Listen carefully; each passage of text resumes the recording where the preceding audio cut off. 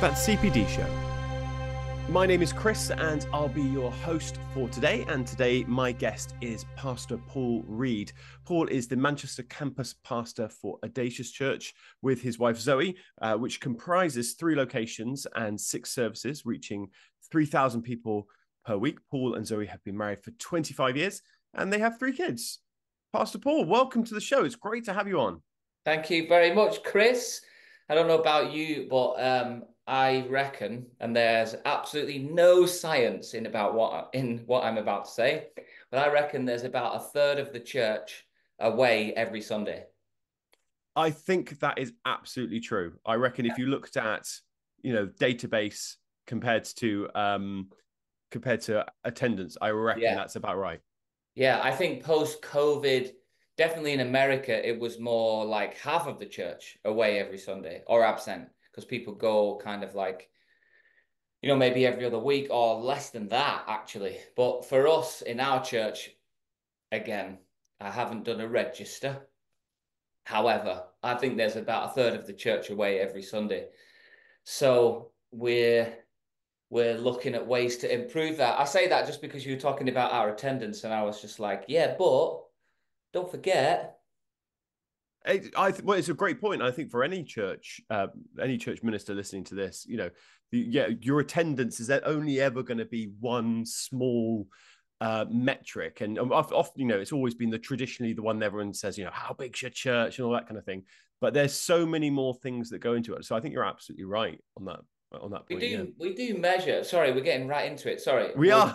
Dessert in a minute. No, but I was just going to say we do measure a lot of things against Sunday attendance. So like for us, we do small group attendance as a percentage of Sunday attendance. We do, other things related to that. Anyway, let's not talk about that. Well, we could have gone straight into having stats as a big kind of conversation. Welcome to the Church Stats podcast, but maybe not. Let's get back to dessert and development.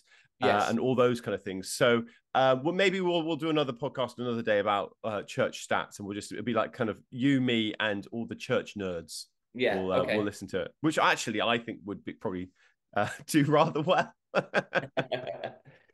Amazing. Well, we are here to talk about development today, but of course, it goes without saying we must talk about dessert first. So, Paul, talk to me about the dessert that you've brought with you. Okay, so I definitely spent time thinking about this, and I'm definitely of an old school category. I'm choosing from old school options. So I'm thinking rice pudding. I'm thinking semolina. Do you even know what that is, Chris? Slightly, yes. Okay, blancmange. Right? These are like stuff you could get at primary school for dessert, or we call it pudding up here. So it's in that category, but I haven't said it yet. So my chosen dessert, and this is because I asked my wife, what's my favorite dessert? And she said, well, what would you choose in a restaurant? And I said, okay, I know what it is. And it's always ice cream. Okay. Just plain, simple. I don't mean plain in flavor. I mean, like, I don't need a brownie with it. I don't need even sprinkles on it. I don't need it cake with it. A bowl with 3 scoops of ice cream is just like, I've got reserves in my stomach for that. I can be full, right? And I'm never going to eat again. I'm considering taking off my trousers in this restaurant because I'm so full. But then they go, do you want to see what ice cream we have? And it's like there's just another tummy, especially for that. Yeah, I understand. And at the end of a meal, you don't often. I'm kind of getting to the point where I don't want a big crumble, or I don't want a big, something that's too stodgy. So an ice cream is a really good choice. So I think we need to dive a little bit more into this. Talk to me about. So is it that you just go for vanilla, or are there particular flavors that you go for? No, there's a genre of flavors, right? Anything in the caramel, toffee, fudge, honeycomb arena. Okay. Yep. Right? So just for anyone who's ever going to listen to this and then buy me ice cream, chocolate ice cream is of the devil. We don't like chocolate ice cream. Chocolate is beautiful. Ice cream is awesome. The combo no, we don't want chocolate ice cream.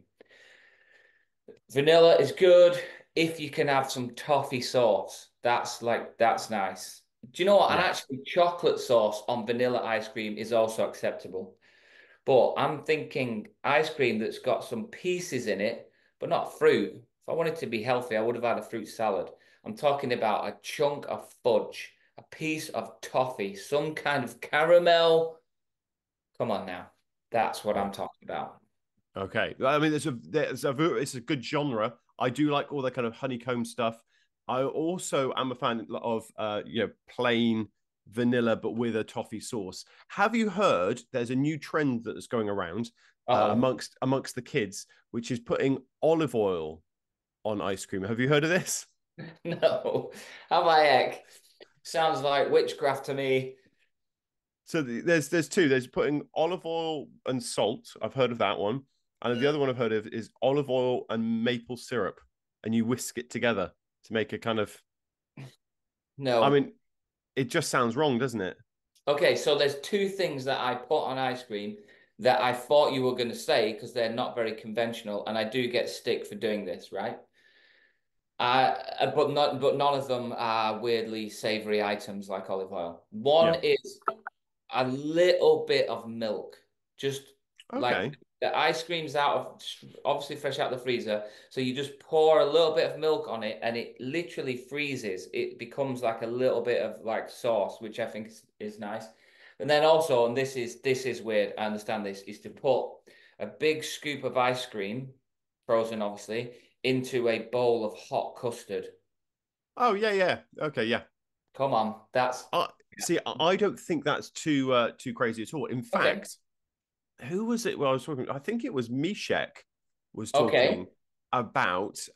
He would have a sticky toffee pudding, and it creates a kind of island where you have the it was on the podcast he was talking to me about it, and you have the custard one side and then the ice cream the other side, All and right. then you allow it to kind of merge together. I think that yeah, ice cream and custard go very well together. It's a I good hear you, choice. Mishek. I hear you. I would just take out the pudding and just put that in the bin and just eat the remaining mush. Sounds good to No, me. yeah, very good. Obviously a big fan of ice cream, and I do like those flavors. I'm also. I mean, obviously it's different times. If you're in a restaurant, then I might go for one kind of flavor. But if I'm in, if I'm by a beachfront and I want to, then it might be Mix something it slightly up. different. So Mix it up. yeah. But I am a fan of the classic vanillas, but I do like a kind of a mint choc chip as well. So I'd always like that one for some reason. So yes, I think that's a great addition. Ice cream, plain and simple. Love it. Okay, great. That's the dessert. Let's go on to the resources that you've got. Should we talk about your first one? Yeah, I've got three books, right, that I'm gonna highlight as been really helpful in developing me actually quite recently. And the reason why it's quite recently is because of something I want to say before we get into it. And it's basically for any non-readers out there, right? Because I discovered, and I know this isn't new technology, but when I say discovered, I gave something a chance coming up to 3 years ago, and it's changed my life. And that is just audiobooks, right? I know some people are like with their pens poised, thinking I was going to write that down, but that's not very revolutionary, so I won't bother. But just I grew up surrounded by great leaders and just great men and women of God, and I know from watching their lives that leaders, the phrase is leaders are readers, right? And people would be saying about this book and that book, and I would be like, yes, I'm going to do that, and I would really try, Chris, but I was just not good at it. I don't know why I didn't get the traction. It wasn't that I didn't like reading Christian books or I didn't like reading leadership books. I just didn't really read. I love stories, but even as a child, like my dad, I've got two brothers, right? An older and a younger brother. And like my dad would read us stories, even when we were teenagers. Like he read us The Hobbit and The Lord of the Rings when we were like secondary school age. We would like after tea, we'd like, when it was getting towards bedtime, we'd get our pajamas on and we would lie on the couch and he would just read the story to us. So I love stories. I don't know if that meant that I didn't bother then reading, perhaps. Maybe it's my dad's fault. Anyway, but audiobooks, someone said to me, you really should try it. And I was like, oh, I don't know. Anyway, I tried it for a month and it just like, I've read more books in the last 3 years than I did in the preceding 45 years. Yeah. Oh, So yeah. shout out to the people that struggle who are listening to podcasts going, I'm a terrible leader. I had a kind of a similar awakening to audiobooks around about, I think it was about 7 years ago or so. And I just started realizing that actually I find it difficult to find time to pick up a book. But if I'm pottering around the house and doing things, I can easily put an audiobook in. It turns out the pottering becomes a lot more fun because now, I'm doing the washing up or something. I can listen to something whilst I'm doing it, and it's actually more interesting. Or if I'm mowing the grass or something, just yeah, absolutely. So it was a great thing for that. And also I find that when I read, it's normally to help me get to sleep. So if I pick up a book, I'm kind of starting to, my eyes are starting to Great. go, and so it's one of those things where I think audiobooks have been really good for me. And also you can, if you're really kind of hyper uh efficient, you can put it on that kind of 1.25 speed or 1.5 speed, and it just goes that a little bit quicker, but it's still, you get into the rhythm of it and Yeah, you can yeah, actually yeah. hear it fine. I'm a 1.3er. That's my limit. Any faster than that, I'm not getting it. But I turned 40 in 2016, and along with a few other things, I started to take the need to exercise a bit more seriously. So I started running. The point I'm making, and so I was already running. And over the years, I developed that into quite a strict daily habit. So now I run for about 35 to 40 minutes every day, apart from Sunday, 7 kilometers. That's what I do. And so I already had that habit in place. And then I read a summary of a book, Atomic Habits, that many people have read. And in that book, he talks about habit stacking. So if you've already got a habit, like add one on top. And I was listening to podcasts while I was running. And then I was like, oh, yeah, maybe which I was enjoying, maybe an audiobook is basically just like a podcast. And that's when I tried it. So now I've got basically two things happening at the same time that I just guarantee I do six, maybe sometimes five, but 5 to 6 times a week. That's what I'm doing for 35 minutes. And it's changed my life. No, I great idea. And actually, that's a book that's been recommended before on the pod, and I think Atomic Habits, and I think that's absolutely right. If you can put it together and habit stack, as you said, I think it's a great idea. Should we go and talk about the Yes. first audiobook that you've really Sorry, that's you been asked me really that question developmental? about 45 minutes ago. Now I'm going That's to all answer right. it. Yeah. So I was kind of looking at all the books that I'd read, and I'm talking about the last 3 years here. And I put them into four categories, right? Leadership, human behavior, which is just absolutely fascinating to me. And in the spirit of leadership development, that is something that I definitely want to study further in the future. So leadership, human behavior, communication.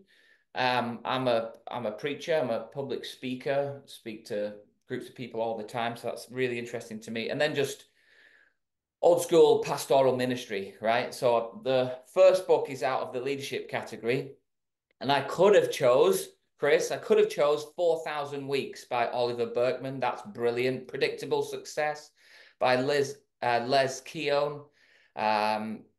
I'm just showing off now because I've read books for 3 years. So I I just feel want like it's a bit, is that kind of here's what you could have won. Yeah. I'm Was just that Bullseye? flexing. I just want people to know that I read books these days because I felt guilty for so many years. The Netflix book is brilliant. No Rules, Rules by Reed Hastings. Anyway, the one that I've chosen, and it's one I've read more recently, is called Extreme Ownership. Extreme Ownership by Leif Babin and Jocko Willink. Brilliant. Okay, talk to me about extreme ownership. What's the premise of the book? Um, I mean, it is what it says on the tin in that it's talking about the power of ownership. Leif Babin and Jocko Willink are ex-Navy SEALs.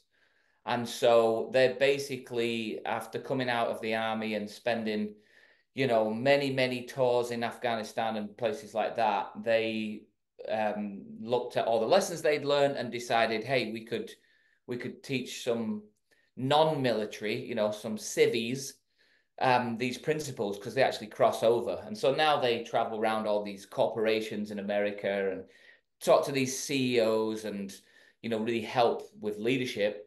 And then obviously someone said you should write a book, and so they put it into a book. And it's well, number one, it's very sobering, right? Because extreme ownership by its nature just forces you to point all of the fingers back at yourself, all of the fingers back at yourself.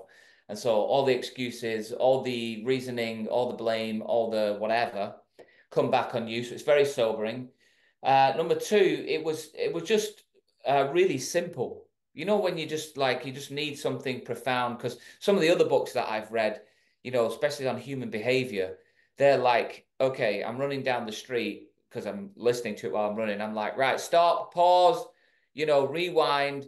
What? Like, say that again, Jordan Peterson or whatever. You know what I'm saying? It's like, this is crazy. But these guys, it's like simple, but really profound and super easy to like cross over. So, and it's them reading it. You know, on audiobooks, it's not always the author that reads it, right? But it's them guys, and they sound like Navy SEALs. And it's like, you know, we were in Ramadi in Iraq, as they say it. And, you know, we were penned down by enemy fire. And they just tell these like incredible stories.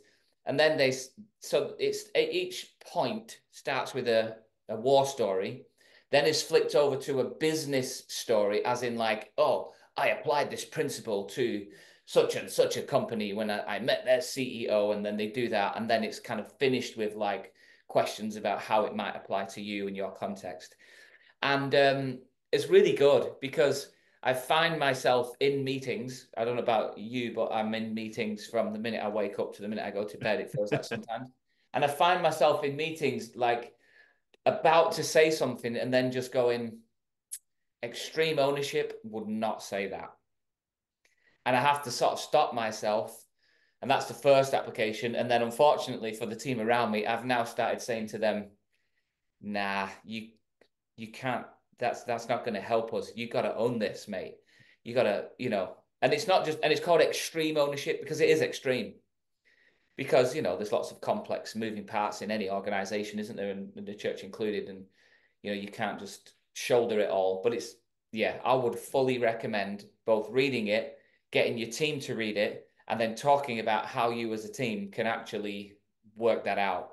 And I haven't told the team to read it, but the plan is that we're all going to read it next term, and that will be our focus. Yeah. Yeah, it's brilliant.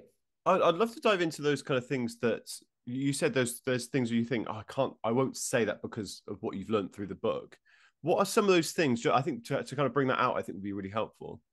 Well, I think we have a blame culture in society, and we can, you know, not from a wicked kind of evil heart, but you know, with every good intention, we can basically throw other people under the bus, or try to highlight in the area of a problem area how it wasn't you, which has got some validity probably, because you need to get to the bottom of what went wrong or why it didn't work or why it wasn't as good as it could be.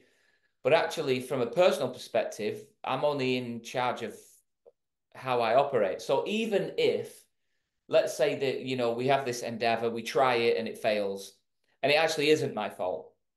It's actually one of my, like the way that they call it in the book is your subordinates. I don't know if we're happy with that term in church leadership. It feels a bit like, well, militant, because Yeah. it's from the military. But like, let's say a team member, really, they drop the ball. It's like I'd have been in a meeting where I'd have said, you know, well, you didn't do this. But extreme ownership says, you don't say that. You say, hey, I'm really sorry because I didn't lead you in a way that enabled you to do X, Y, and Z. And I got to take my responsibility for that. And the principle works if everybody does it, because then the person who hears that doesn't go, yeah, it was your fault. You didn't help me enough. They go, okay, I hear you and I appreciate what you're saying, but let me just own my section of it. So it kind of only works, which is why it's problematic that the team haven't read it yet. It's kind of only works if everybody agrees to it. Like, we're going to be an extreme ownership organization. And it's a way of talking as well as a way of thinking. Like, you didn't do this changes to, hey, I didn't help you do this. Yeah, I think there's something that even at the, you know, like you said, you've read it and maybe you know your team haven't read it, but even at that base level of you just going, do you know what, I'm not shifting blame, that it models something that I think is really quite quite refreshing and healthy. And even if they haven't read it, hopefully then there's something that gets passed on to go, hang on a minute, maybe that's to own your own, you know, your own part of it, even if it wasn't your fault at all, to own the bit that, you know, because especially if you're leading people, you're like you said, you're accountable for it, even if you weren't responsible. So I think that extreme ownership seems really, really important, and that's something that I think everyone probably could learn from. Yeah, I mean, it's the difference between blame and responsibility, or fault and responsibility. You know, good leaders recognize that if something's not your fault, it doesn't mean it's not your responsibility. And we're obsessed with blame, aren't we? You know, where there's a blame, there's a claim. That's the culture. And so we can quickly do that. Whereas I think leaders serve others better by going, okay, this wasn't my fault, but how can I take responsibility for what happened in some way to ensure that together it doesn't happen again, that kind of thing. It does sound like a little bit of a negative, like, outlook, but, you know, organizations are complex, aren't they? And they've got moving parts and human hearts in the mix, which just makes everything more complicated, which why the human behavior category for the next book is so important to me, because we're not just an organization, we're not a machine. We've got those pesky things called human beings in the mix that make everything harder and better. Yeah, well, that probably makes a perfect segue to move on to the second resource then. Talk to me about the second book that you've brought with you. Okay, so I could have said, should we do that again? Go for it. Six Types of Working Genius by Patrick Lencioni was brilliant. Julie Smith wrote a brilliant book called Why Has No One Told Me This Before, which is just so helpful in understanding people. 7 Primal Questions by Mike Foster, and then, you know, 12 Rules for Life, Jordan Peterson. Some of that stuff is just like, you have to pause it while you're running, but it definitely helps. But anyway, the one I've chosen to share is called Surrounded by Idiots by Thomas Erickson. Surrounded by Idiots. Okay, so we were talking about extreme ownership before, and now we said let's still look at our human behavior. And this book is called Surrounded by Idiots. I think you're probably gonna have to unpack what the idea of this book is. Okay, so I was on holiday in Tenerife, right? And the hotel where we were staying, we didn't choose. It was a very kind gift from, you know, someone else, because we went with family. And so it was a hotel that was full of lads and girls in their 20s who were enjoying the party scene in Tenerife. And so the pool was like just loads of, you know, these crazy young adults doing what they do. And I noticed, well, firstly, that one of them was reading a book, a paper book, which I was impressed with, because they didn't seem to me, with my judgmental hat on, like they didn't look like readers, they looked like drinkers. But anyway, so I was slightly curious about that. And when he went off to the pool or to the loo or whatever, I kind of had a little peek at what it was. I didn't pick it up, but the cover, and it said Surrounded by Idiots, and that's obviously a, you know, emotive, evocative kind of title. So I was like, what is that? And so I Googled it, and it's Thomas Erickson is this guy, and he has a series of books surrounded by, and there's lots of different things. And this one is kind of like broadly speaking about human behavior. And he tells this story in the book about a leader of a company that he was trying to help. And the quote "Surrounded by Idiots" come from this guy. He was like, "Oh, I need your help with this, you know, organization. My staff they're all idiots. No one knows what they're doing. I'm the only person in this organization who's, you know, knows the backside from their elbow, blah, blah, blah. And so this Thomas Erickson said, well, rather than calling them idiots, why don't we just have a look at tell me about them? And so he started to describe the personalities, the behaviors, the habits of the people around him. And Thomas Erickson said, they're actually not idiots. They're just different to you. And the whole book is about exploring, and it's not a new science at all. It's a retake or a reframing of something that I've heard for years, 20 years ago, about, human behavior being categorized into 4 groups. And those 4 groups have got different names depending on who's describing them. But in this book, he uses colors, red, blue, green, yellow, for, these broad categories of personality type, and explores each one of them and how we have a primary color that would represent our personality, and probably a secondary one as well. And it was just so interesting because I work with, the team here at our church. Church is 17 years old, but even beyond that, we've known each other for 25 plus, some of us years long. What am I saying? A long time is what we're saying. We've known each other for a long time. And so it was so interesting and helpful to me to understand the people around me, understand myself, understand Zoe, and how to interpret the way they are, their behavior, how to get the best out of them, what situations or ways that I can be that will make them feel threatened or scared or uncomfortable, versus ways that I can be because of their, according to this book, color. But that represents, kind of broadly speaking, these 4 categories of personality type or behavior. And it was just, Chris, I'm telling you what, if you read it, you would instantly know what color you are. And you would instantly know some of the closest people around you, what color they are. And that just helps. Now, the temptation is to then wield that knowledge as some kind of weapon and just be like, oh, you're being so blue about it, and tongue in cheek, I did that. I was like, oh, you're so green. But actually, it's a really great tool for you personally to understand yourself and understand those around you. It's not really long, and it's not super complicated. There's a lot of complicated science behind it, but he's done all that work, and I think I'm going to say a figure here that's a guess, so I don't know what the figure is, but he interviewed something like 100 or 500,000 people over 20 years or something to get this study, and the credibility that goes behind it. So, I'm trusting the back page where it tells you all the science comes from, but it's really good, Chris. Brilliant. I'd love to find out what color are you, and what do those kind of colors correspond to?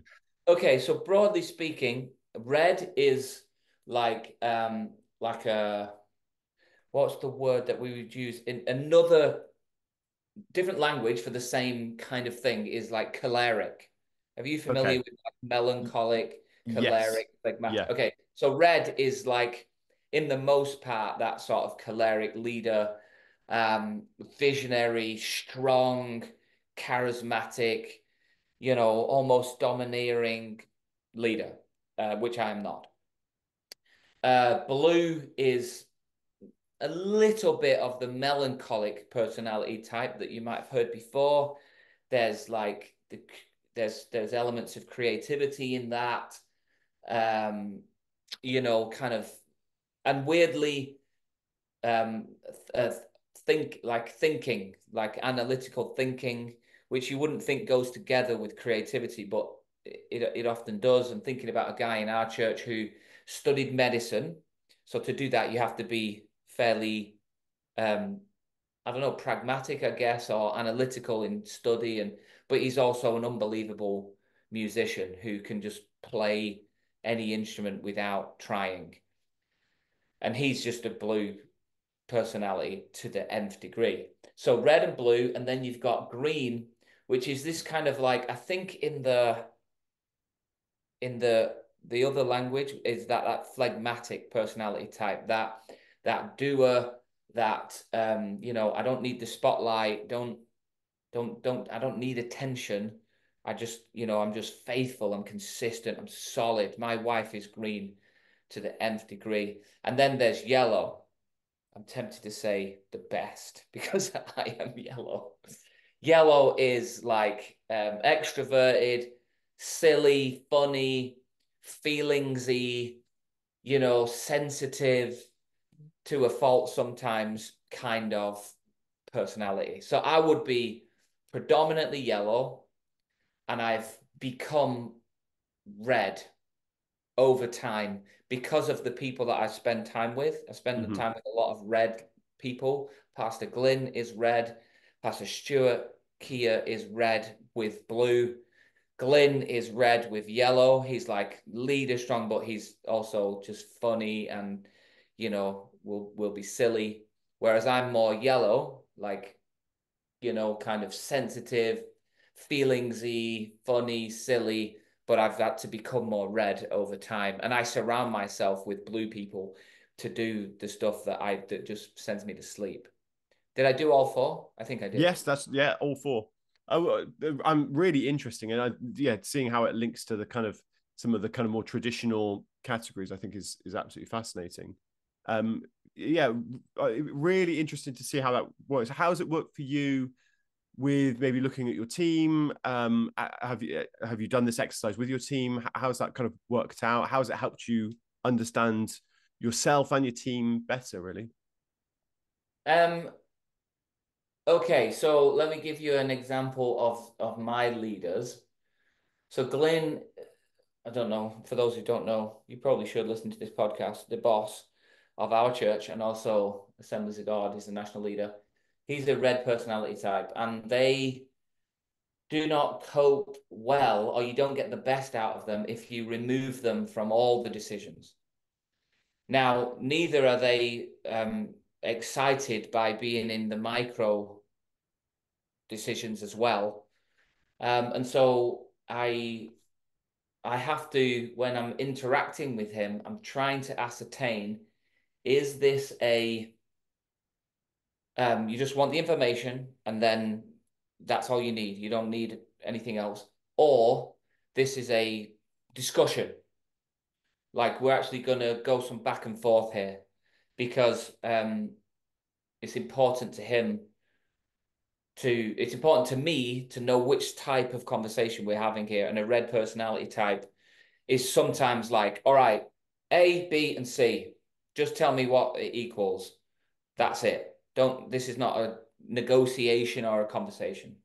And then there's other times when a red personality type is like, okay, and because Glyn is also yellow as well, he's pastoral as a second sort of personality type.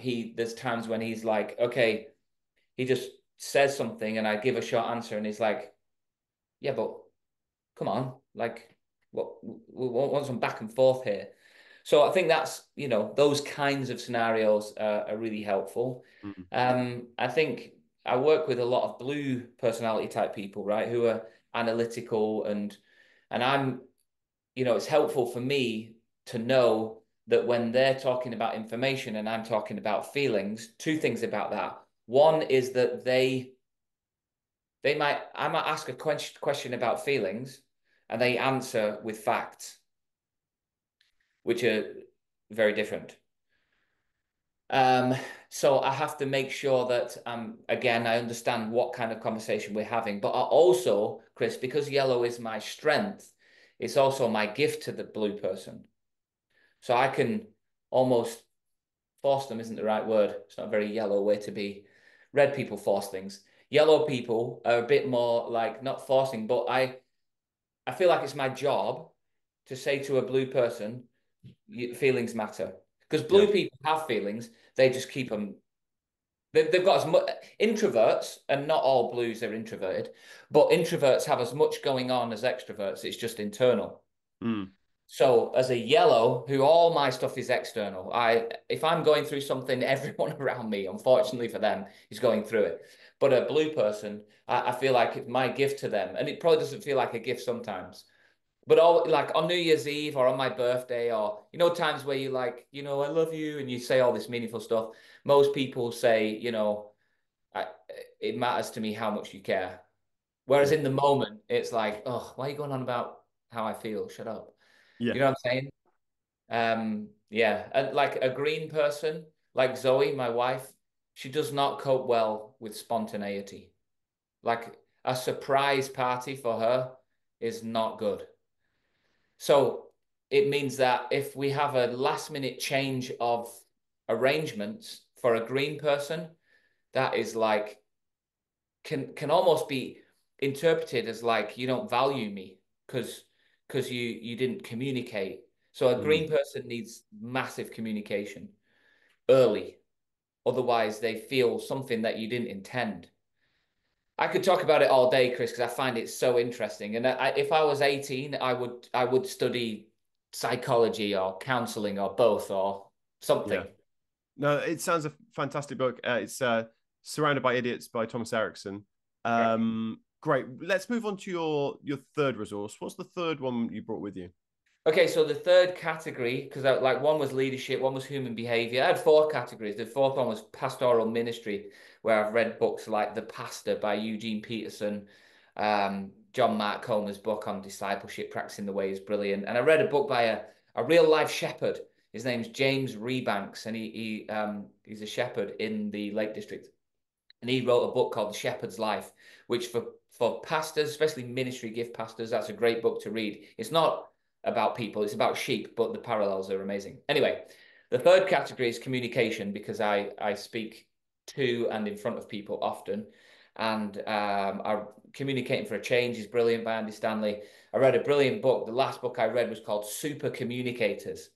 I've got to write the author down. I'll try and find it in a second. But the one that I want to highlight is called Storyworthy. Storyworthy by a guy called Matthew Dix. Right. Well, talk to me about Storyworthy. What's the idea around it? Obviously, it's about communication, but what's Yep. the angle on this one? Well, it's absolutely not, just like the Super Communicators book that I said, it's not about public speaking. So if you're listening to this thinking, oh, I'm already a good preacher, or oh, I don't really preach, then don't write this off. It's actually Super Communicators is about the art of conversation, and Storyworthy is essentially about the same, about the art of conversation, but through the medium of being able to tell stories. Um, it's quite curious and quite hard to explain. There's a storytelling movement in America.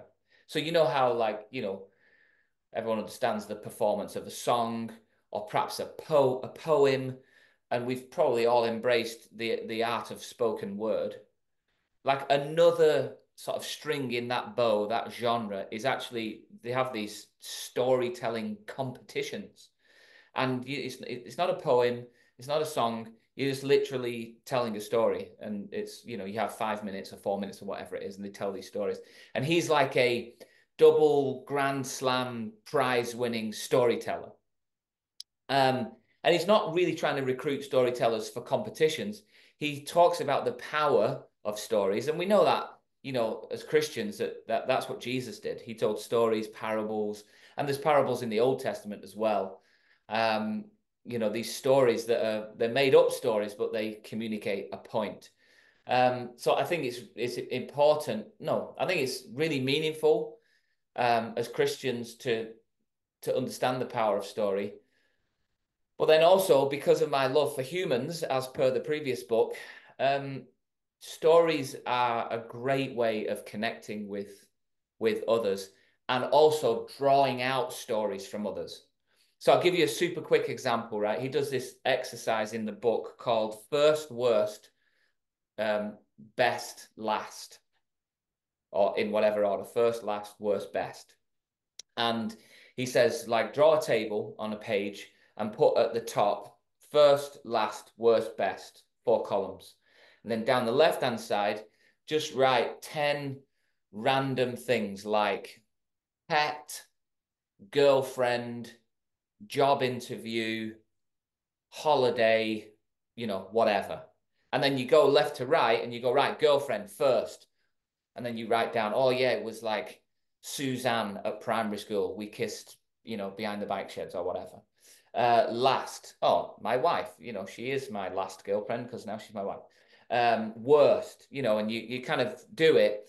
And what it does is it like brings out like these stories that, we think stories are like these epic things that happens. And to have a story to tell, it has to be that you climbed Mount Everest, or you single-handedly wrestled a car thief, or you rescue people from human trafficking. I mean, I've got friends that do these amazing jobs, and I think they have stories. But this book taught me they actually have good stories, because most good stories are just happen in everyday life. You just don't really remember.